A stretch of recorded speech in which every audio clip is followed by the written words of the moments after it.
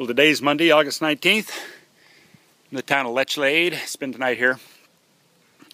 Out here by this really cool church. Right now, getting ready to hit the trail again. So, I love this iPhone. It's great. Anyway, I had a little diversion yesterday. I got off the path. Somebody stole the sign. Cost me about 2 hours. I knew that was going to happen. I just try to minimize the mistakes and learn. So today I'm hoping for no more mistakes.